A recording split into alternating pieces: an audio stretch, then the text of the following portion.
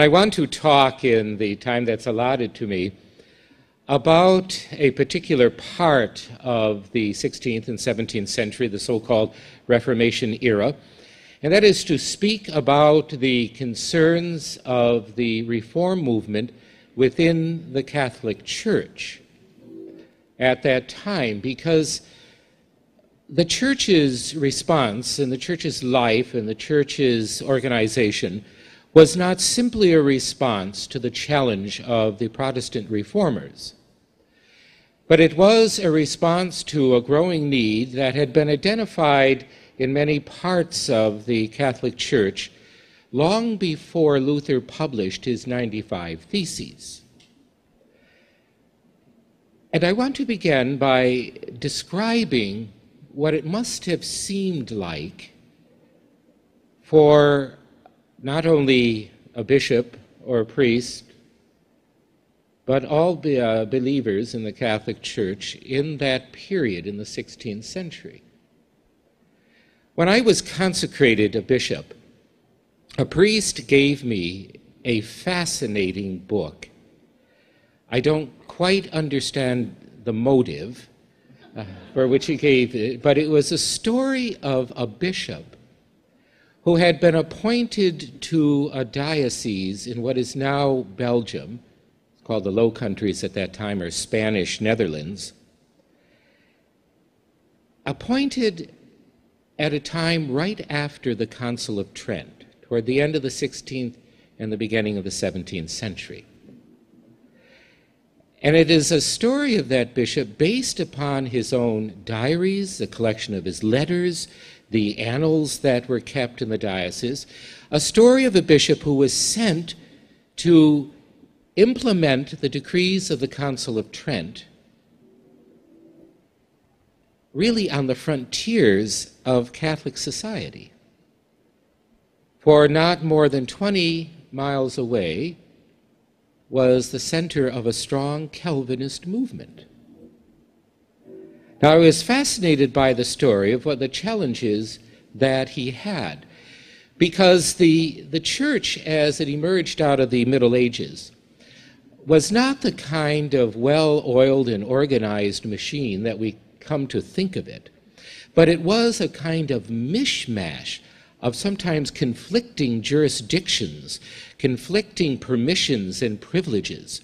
And the bishop, when he came to his diocese, realized he had to deal with questions such as which religious order has the right to maintain which parish church or to maintain which school. And added to this was the fact that he had to deal with a new order that had become quite aggressive, the Jesuits. Where do they fit in this picture? They had been at the forefront of the preaching that came out of the Council of Trent, the forefront of preaching missions. Where do they fit? How do you organize this? And in fact, are some of the structures, some of the organizations, still necessary to the life of the church? Or need there be a kind of rationalization? He had to deal also with outbreaks of popular piety that had gotten out of control. And I think it is an instance of how people react in a time of confusion when they are seeking a clear message. And there was a kind of explosion in his diocese of alleged apparitions, of private revelations, and he had to deal with each one of these very carefully. Now, after reading that book, I came to the conclusion that I have nothing to complain about. Even though I have to travel a lot, there are questions that come my way. There was nothing quite like the confusion that he had to face. And this confusion had existed for a great part of the period, because at first, I don't think many people within the church knew how to react to this challenge. And it was only over a period of decades that it became clear how, in fact, the Catholic Church would respond, what it would stress, how it would organize itself for this effort, and how, in fact, they would clarify what it meant to be a Catholic and what that meant for our lives. Now, this is really an extraordinary history. In fact, when I was still teaching, the account of the Catholic Reformation took 2 weeks in my curriculum. I won't spend that long a period with you. And I thought that what I would do is go to probably the central event of the Catholic Reformation, and that is the Council of Trent. The Council of Trent began in the year 1545. It concluded its work in 1563. It was a very long period, but there were years within that period in which the council never met, because when it was first gathered, there was even opposition to the idea of a council. There was not a very clear direction being set. It was only later, in the 1550s, early 1560s, that the Church came to a conclusion about how it was to answer the challenge of the Protestant reformers, but also how to draw together the many strands of Catholic revival, Catholic reform that had begun 100 years before, and how effectively to make these a part of the Church.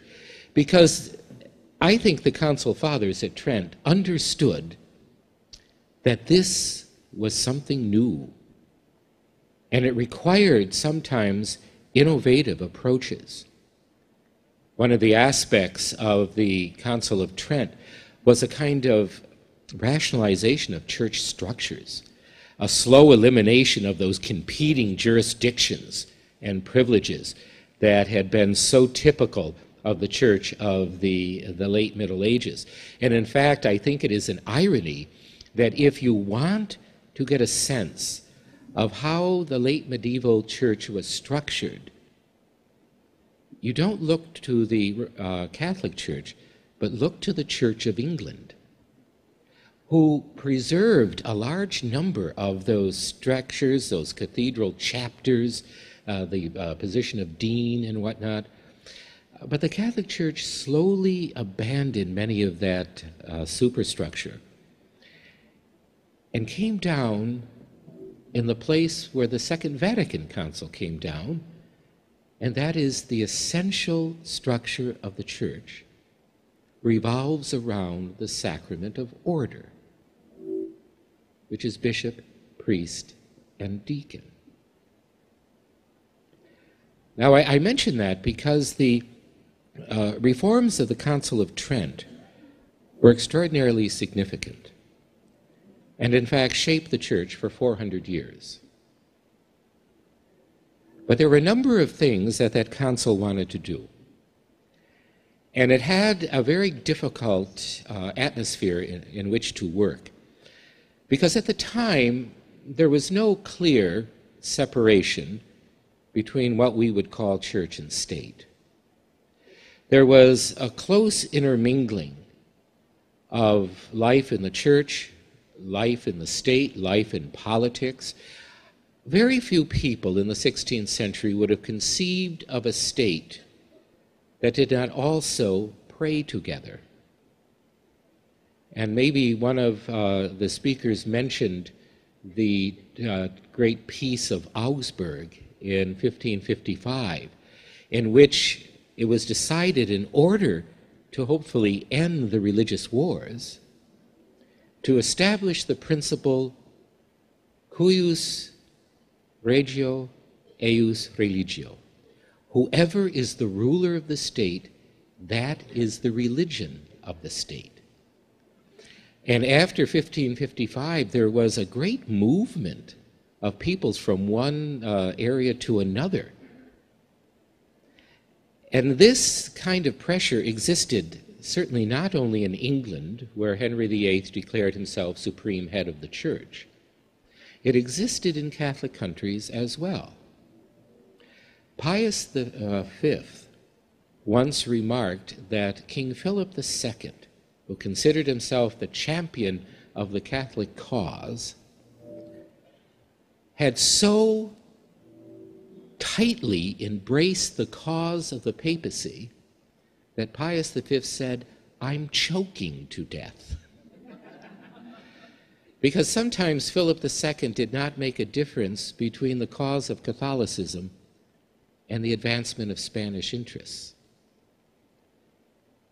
But this was all part of the background. So the Council of Trent met in order to try to direct faithful Catholics toward an understanding of who they are and how they are to live. And there were 5 issues that the Council of Trent really had to direct themselves to. One was the issue of church discipline. Now that is, how do you organize the church in such a way as to effectively manifest its being and effectively to proclaim the gospel and to call people to holiness? Now this had to do with the structures, with the training of priests, and it was here that I think the Council Fathers wanted very clearly to identify a need for reform or reshaping. For example, one of the decrees of the Council of Trent insisted that bishops actually live in their dioceses. One of the difficulties that had arisen in the late Middle Ages was that several, in fact many, of these bishops were also, because of their training, their education, parts of the civil authority. They would be named a bishop of a particular diocese, by and large, to assure them of an income. They would be brought to court to serve the prince, and the diocese, in the actual day-to-day running of it, would be put into the hands of a vicar general. This was certainly true in England. Bishop John Fisher surprised his fellow bishops by actually living in the Diocese of Rochester and taking control of parish visitations, of the training of priests. He was unique among the English bishops at that time, and what even deepens the irony, he was the only English bishop who could not accept Henry's claim of supremacy. So the Council of Trent insisted that bishops reside in their dioceses and take a very deep and daily interest in the life of the people there. The greatest example of this, I think, in response to the Council of Trent, was an individual whose early life in the church would not have indicated that he had that kind of sanctity and stamina, and that was St. Charles Borromeo, whose feast we celebrated yesterday. St. Charles Borromeo came from one of the wealthiest families in Italy. He was brought in to the administration of the church by his uncle, who was the Pope. And he was made a cardinal at a young age because of that. But at the Council of Trent, where he served as a secretary, he caught a deep realization of the power of the Spirit moving in that council and what it was calling Catholics to do. He went through really profound conversion of life. And after the council, when he was made Archbishop of Milan, he became a model of the council's bishop, teaching, training priests, visiting parishes, reforming those things that needed to be reformed, calling people back to the understanding of what they are as sons and daughters of God. What are their responsibilities as Catholics? And in fact, this call to conversion was sometimes not very happily accepted. One religious order hired a hitman to assassinate Charles Borromeo. In fact, the man showed up when Charles Borromeo was presiding at Vespers in his cathedral. The man fired, and luckily the pistols at that time were so badly inaccurate that the bullet just spun around. It did strike him, and for the rest of his life, Charles Borromeo delighted in showing people the scar. I wonder if that's where Lyndon Johnson got the idea. But I think the greatest example of Charles Borromeo's devotion to the pastoral office that was called for by the Council of Trent was the fact that when a great plague broke out in Milan, and many of the wealthier members of that society fled from the city, Charles Borromeo remained to care for the sick, often carrying them himself to hospital, anointing them, preparing them for death. He himself died at the age of 46, absolutely exhausted by his pastoral work and pastoral concern. But he became a kind of model of the reinvigorated episcopacy that the Council of Trent had called for. He also was one of the first to establish a seminary that was called for by the Council of Trent for the training of priests. For there was a difficulty in many parts of Europe before the Reformation about priests who were ordained without proper training and preparation, by and large ordained simply to say masses for the dead. And in order to overcome what could be a scandalous situation, the church insisted that every diocese have a seminary. They outlined the course of study, and it was Charles Borromeo who, at Milan, created the seminary that became the model up until the 20th century. So the first concern of the Council of Trent was that kind of discipline. And in fact, the ideas for this kind of discipline went back, interestingly enough, into the reform of the Spanish church before the Protestant Reformation. If the Catholic Reformation began anywhere, it began in Spain, which remained untouched, really, by the Protestant Reformation, I think by and large, because it had already reshaped, restructured, and reformed itself in a Catholic pattern. The second thing that the Council of Trent was very concerned about was clarity of teaching. That is, they wanted to make absolutely certain that people knew what it meant to be a Catholic. In the 30 years before the Council of Trent or so, there was so many conflicting ideas and theologies that it was causing people real distress. They didn't know from day to day in what they heard or read whether this was Catholic, whether this was not. So the Council of Trent established a series of decrees on the teaching of the Church and insisted that they be taught to all of the faithful. And for that reason, they created one of the first catechisms of the Catholic Church, so that the teaching would be clear and it would be forceful and would end the confusion. The third thing that the Council of Trent wanted to do, and sometimes people forget this, and that is to stress the mission of the Church. Even though in Europe there were grave difficulties, challenges to be answered, the 16th and early 17th century was one of the greatest periods of missionary work in the history of the Church.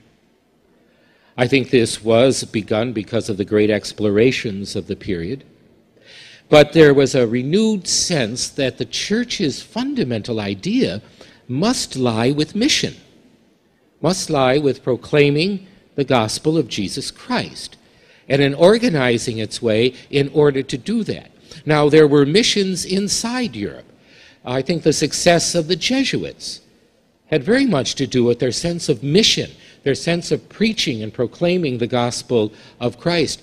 And in fact, the Jesuits won large parts of Germany and Poland and Hungary back to the Catholic Church because of their preaching and their sense of mission. And I think this sense of mission encouraged a sense of a desire to share what one had.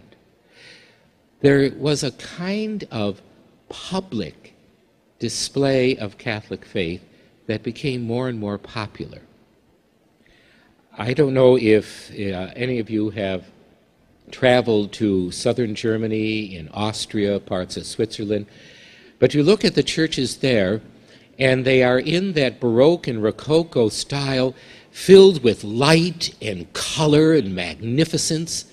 And the very art and the architecture became a declaration and a missionary effort to declare this is what it means to be a Catholic. And there was a real desire that as Catholics expressed their faith, it be done in a large and public way.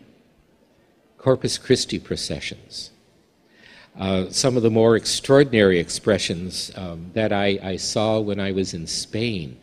In one city in Spain, they have on Good Friday a parade, they call them de los feos, of the uglies. They are big paper mache statues that are paraded through the streets. There is a statue of Judas Iscariot. There's a statue of the devil. There's a statue of Anna Bolena, Anne Boleyn, who kicked Catherine of Aragon off the throne. And as the statues are paraded through the streets, people boo and hiss and throw things at them. I mean, that's a rather exuberant form of Catholic expression. In southern Germany, where I studied for a while, it was a little more subdued. They just like to go out on New Year's Eve and fire shotguns into the air. But I think this was a part of engaging the popular imagination in the mission of the church. And that was part of the desire of the Council of Trent. A fourth aspect of this Council of Trent was a stress on personal reformation, personal sanctity. Now, in this area, I think the Council of Trent caught a wave rather than initiated one.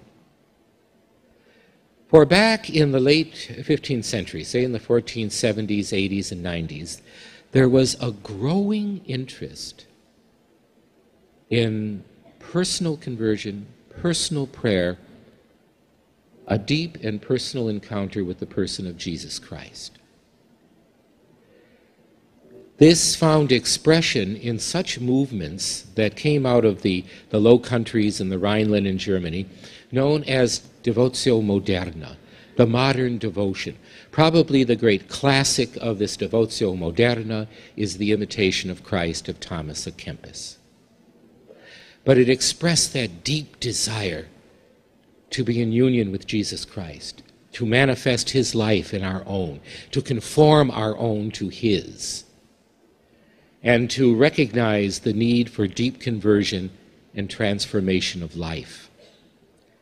We all know of the great Spanish Carmelite reforms, initiated by Teresa of Avila and John of the Cross.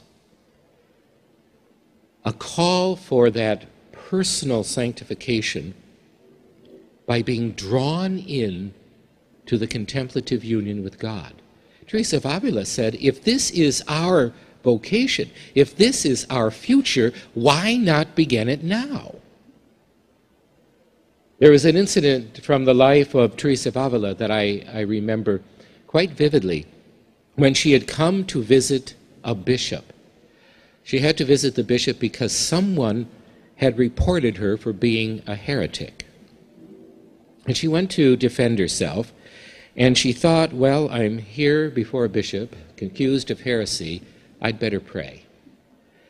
So she prayed, and all of a sudden, she felt absolutely transported. She said, I had been made a part of a conversation. I could hear voices, but not as I hear in this world. And she realized that she had been taken up into the conversation between our Heavenly Father and Jesus Christ. And as she emerged from that experience, she said, this is life. I shall seek no other. And of course, as you know, after that, she continued to reform, but there was a long period of dryness in her life when she knew she had to depend on faith itself. Although she was a very happy woman about this, was even joking about her difficulties. You all know the story of her being tossed out of a carriage and falling in the mud and looking up and saying, Lord, if this is how you treat your friends, no wonder you have so few. In her autobiography, she would explain something by talking about the game of chess. And then she'd stop and she'd say, oh, what a foolish woman I am. I just revealed that I know how to play chess. And here I am, a Carmelite. But there was a profound joy and power in her life, even though she called other women to lead a life that any of us would find rather austere, if not to say impossible. But there was always a great joy, and she was always kind of picking at her friend John of the Cross, whom she called my little Seneca, because he never seemed to smile enough. And John of the Cross also knew that Teresa of Avila used to like to receive large hosts at Holy Communion. And when he would see her coming up, he'd break off the smallest portion and give it to her. And this John of the Cross, in being wrapped up in this reform, this mystical theology, this reformation of life and personal sanctity, wrote probably some of the finest Spanish poetry to come out of the 16th century. He caught that popular form of poetry, knew how to use it for religious purposes. And this was very much a part of the Catholic Reformation. That is, drawing aspects of human life into a religious purpose. And it touches upon what I think is one of the great divisions between Protestant and Catholic in the 16th century. And it is not really over justification by faith. It is over the effects of sin on human nature, and whether, in fact, things of God's nature can actually be made to mediate the presence of the divine. Wasn't that the reason why the Catholics began to stress more and more the real presence of Christ in the Eucharist? Why it would draw popular forms of even entertainment into religious purposes in order to transform them, but also in order to teach that, in fact, grace is transforming nature itself, that nature is opening up to the grace of God, that sin is not a destruction of nature, a deep wounding of it certainly, a confusion and a darkening of it, but no one can utterly destroy what God has pronounced as good. That touches upon the stress on marriage as a sacrament. But it was part of that belief that in our common life In our life here, in our very humanity, we are called to a sanctity that allows us to become part of the life of the Holy Trinity. And so many of the writers, Catholic writers in the 16th century, began to stress this. And one of the greatest of the spiritual writers, St. Francis de Sales, who by God's grace is patron of this diocese, insisted that every baptized Christian was called to holiness. And I want to stress that, because he stressed the point 400 years ago. And I think that when I was growing up as a child, I was often given the impression that the church was divided into two classes. The first class were the professionally holy. They were the priests and sisters. And the second class was everyone else's, whose only job was to stay out of God's way. Of course, the Second Vatican Council goes back to the 16th century, goes back to the writings of Francis de Sales, and says, no, every single Christian is called to a life of holiness. But as St. Francis pointed out, they are called to a life of holiness within their particular vocation. And it's within that vocation that one comes to understand how one participates in the life of God. And this was a very powerful aspect of the Catholic Reformation. And we are heirs today of the extraordinary works of spiritual and mystical theology that came from that period.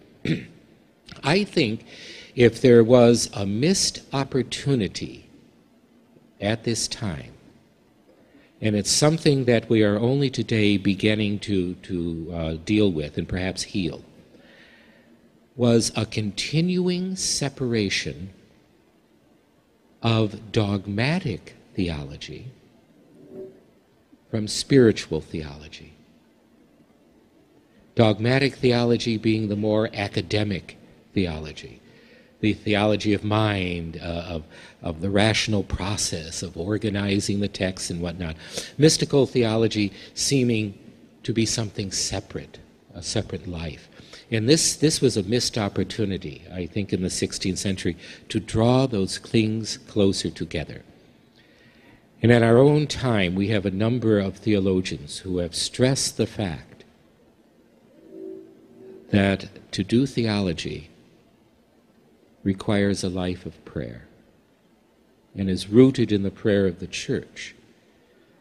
Hans Urs von Balthasar said that a true theologian is on his knees.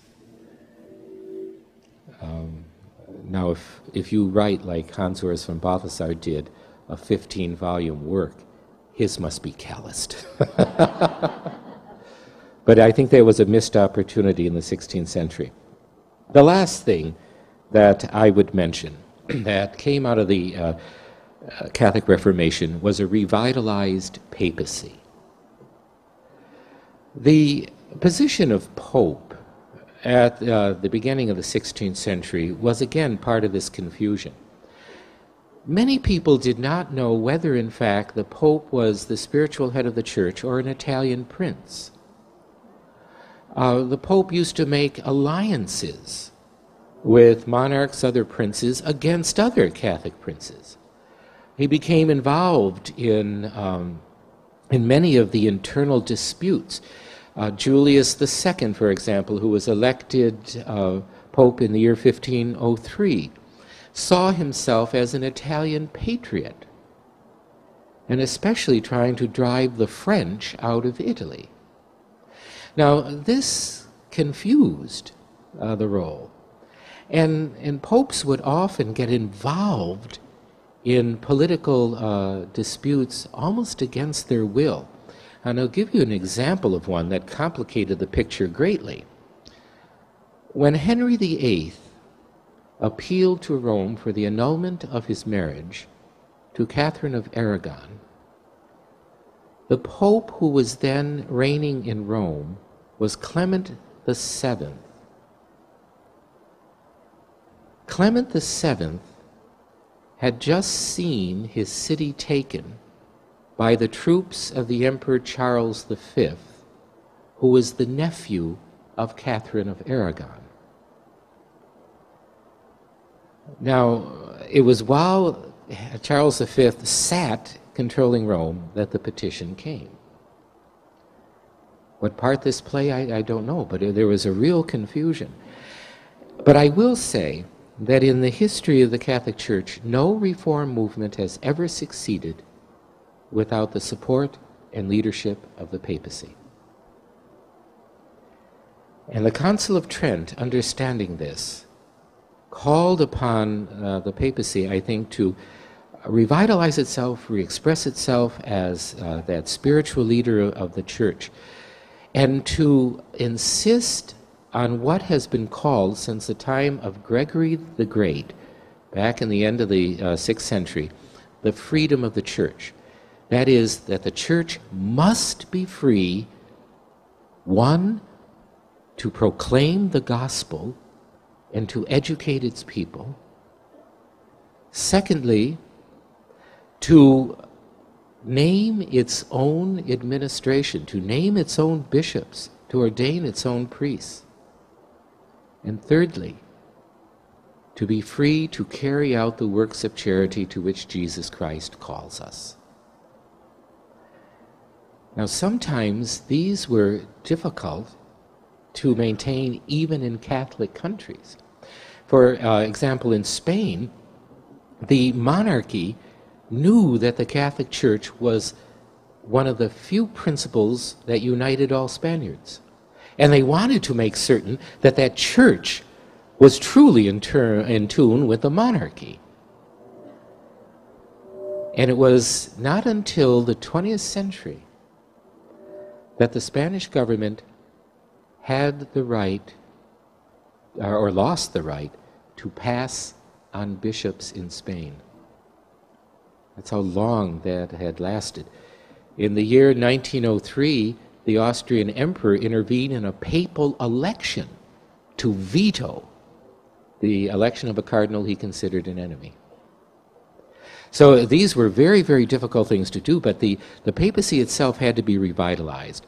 And I will kind of end with this, because there was one pope who I think came to epitomize the Catholic Reformation and the spirit of the Council of Trent, and that's Pope St. Pius V, who seemed to combine in his person that desire for clarity of teaching, that desire for mission, that desire for personal holiness, for a kind of rationalization of structure, so that the structures really supported the work of the Church and new papal leadership. Because while the Protestants and Catholics were arguing, and unfortunately sometimes fighting very bitterly in Northern and Western Europe, in Southern Europe, there was the great threat of the Turks. And it was by and large Pius V's call to defend Europe against these new Ottoman Turks, a very strong military power that swept into the Arab world, that I think focused a lot of attention on his leadership of the Christian world. When he gathered that fleet together to face the Turkish fleet at Lepanto in 1571, when he asked all Catholics to pray the rosary for the success of the Christian fleet, when he had found he had difficulty even getting Catholic princes to support this effort, naming Don Juan of Austria as admiral, a man who I think made his reputation in a slightly different area than naval warfare. But that defeat at Lepanto ended the threat to Christian Europe. I think if the Turks had been victorious there and on Malta, the discussions of the differences between Catholics and Protestants would have been moot, because Christendom may have disappeared. So it was in this area, this sense of the Catholic Reformation that I said goes back far before the publication of Martin Luther's 95 Theses, that we are to find the roots. But obviously a lot of this reform movement was shaped by the necessity to face the challenge. And I hope that I have given you some sort of idea of how the Church in the 16th century faced this challenge and the successes that they often had. It was a very difficult process. The Council of Trent called for the establishment of a seminary in every diocese, and the first seminary in France was founded in 1624, 2 generations after the Council. And it was founded by, of all people, Cardinal Richelieu, who was kind of a Machiavellian in politics, but he was the one that founded the first seminary. It was a slow process, but there was a deep willingness and a deep commitment on the part of this new generation of bishops and on the revitalized papacy that allowed then this Catholic Reformation to bear fruit. I do point out that many of the responses of the Church were responses that are historical. That is, sometimes, we try to go back to a period and say, well, let's try that here. But many of it was based very deeply on a Catholic understanding of what it means to be a believer, what it means to live that belief, and what it means to be called to holiness. And for this, we thank that council.